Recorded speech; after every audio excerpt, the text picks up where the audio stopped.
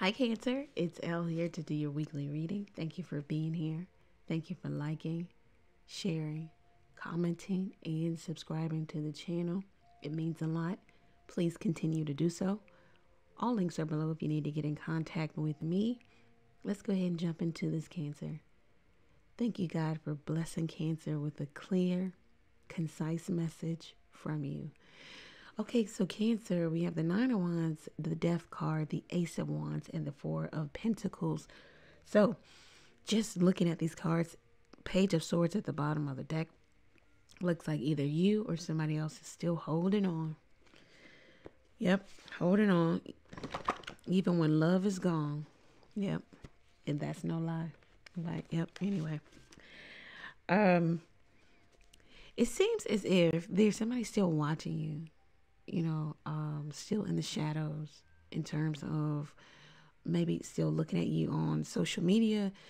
Looking at you via social media, asking about you, inquiring about you, maybe even your status now. Are you coupled? Are you married? What are you doing? This could be you, Cancer, in terms of some feminine energy. So it looks like a relationship is over, or it has died. It's been over, and it looks like somebody wants to kind of restart it, re-energize this, reignite the flame, throw their hat in the ring. They're up for the challenge. Okay, they want to do something with you, whether it's go on a trip, a journey, and we do have journey card coming out. It's like they want to do something with you, and this could be how you feel, Cancer, also, because they're still holding on to you like a possession in the Four of Pentacles. They still have some deep-seated issues in terms of what they need to iron out within themselves. They're still holding on to you because they feel like it is opportunity to have this relationship back. This person also could have had you outside of a relationship. Like they already had a relationship, they were already married, they had you, and they had you, maybe you lived on the outskirts of town, or you lived far away from them, or a distance from them, or you were on the outside of their heart space. They weren't allowing you to penetrate their heart.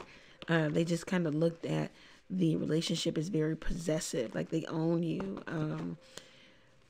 I don't know, it's like a really funny energy of domination. Like they wanted to dominate you, exert their force, their will on you. Whatever it is they wanted for the relationship, they wanted you to want that too. If you wanted to get married, but they didn't, it was like, well, they wanted to talk you into not getting married and tell you all the reasons why you guys shouldn't get married, and marriage is this, and it's like they were very forceful. Maybe even got to a point of being clingy. It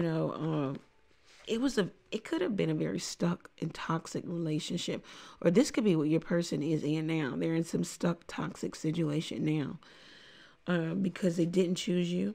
They didn't allow you to, penetrate their heart. They didn't allow their feelings to actually grow for you. They wanted to kind of put a cap on it, encapsulate this relationship with the Four of Pentacles. And now they feel like they have right to you, claim to you. They want to reclaim you is what I just heard. Again, something about feeling like they have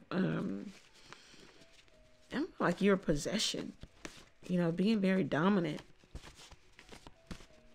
They've got some issues that they need to iron out within themselves. Let's see, what is this about for my Cancers? It could be a Sagittarius, Scorpio, it could be anybody.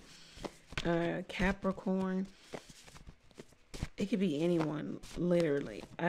This person is trying to read up on you, trying to figure out what's going on with you, maybe gain knowledge by way of social media, friends, tarot card readings, any and everything. This could be you, it could be the other person.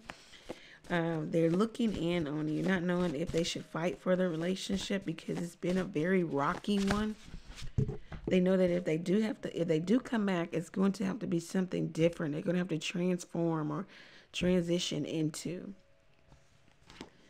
Okay, so some of you, this is going to take a turn. Talks too much, start that business.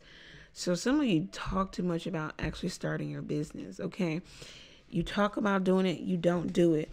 And then at the bottom of this deck, you have great fortune. So whatever it is you have in your mind about in terms of business, it could actually turn out very well for you. So the cards are saying start that business. You're talking way too much about doing it, not enough action. You're holding on to these plans and not getting going. The universe has presented opportunity, but you still hold on and do nothing. You still save your money and say you don't have enough and you don't know how to do this, and you make so many different, excuses for, or this is what your person does. They talk so much about doing this and doing that, and they do so very little.